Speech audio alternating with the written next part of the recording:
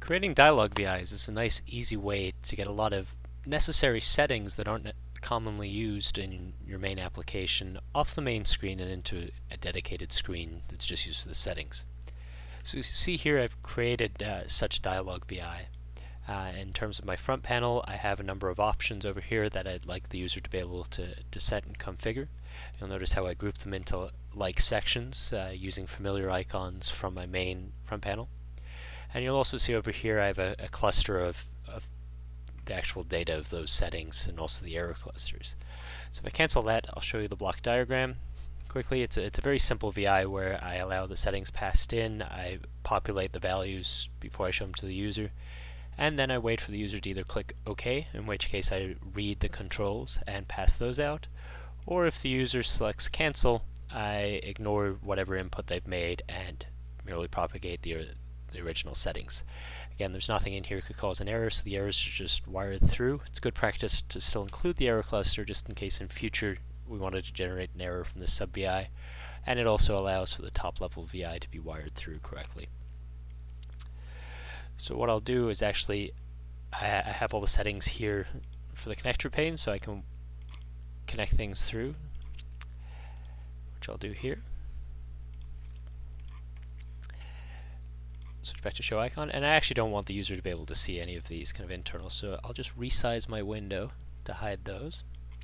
And then turning this from a regular sub VI into something that's more easily used as a dialog is quite easy. We go to File and VI Properties. There's a couple of settings we'd want to change. First one is window appearance. You'll see there is a dialog preset here. Now selecting that gives us a set of settings commonly used for dialogs, in that they have no menu bar, they have no toolbar, and the most interesting one is show front panel when called, which basically means when you use this VI as a sub VI, if the front panel isn't open, it will open and present itself to the user, allowing the user to make any changes, and then once the sub VI is done running, it will close itself. That's the option set here. Also note that this window is set to be modal, which means it will appear on top of any other LabVIEW screens, which is what we want in this case. So I'll hit OK there. Another thing I like to change on my pop-up dialogs is the runtime position. By default this will be unchanged, so wherever you last put it will be where it opens. I actually wanted it to show up centered on the primary monitor, so it's going to remain the same size as it is currently, and it'll always show up in the middle of the primary monitor, which is chances are where your user's looking and where they'd expect it. And then one other change I'll make back on this window appearance, the window title, I don't want it to be dialog.vi, I want it to be settings, because that's what this window actually does, and then I'll give it some context by calling it sine wave tester, so we know what the owning application is. So I'll hit OK on both of those, and then you'll see when I run this I get a nice looking dialog screen, and when I hit OK it stops running. Likewise, if I hit cancel it would also stop running.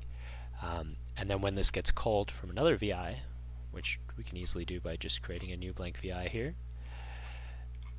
I'll actually just close the block diagram, or no, just look at the block diagram. We'll drag our settings in, and then I'll close this VI.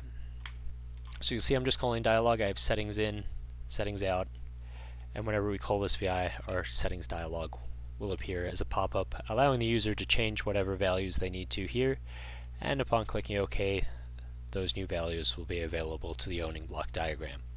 So this is a very clean way and a very familiar way for users to interact with the program, and for you as a developer it's a powerful technique for simplifying that top-level user interface.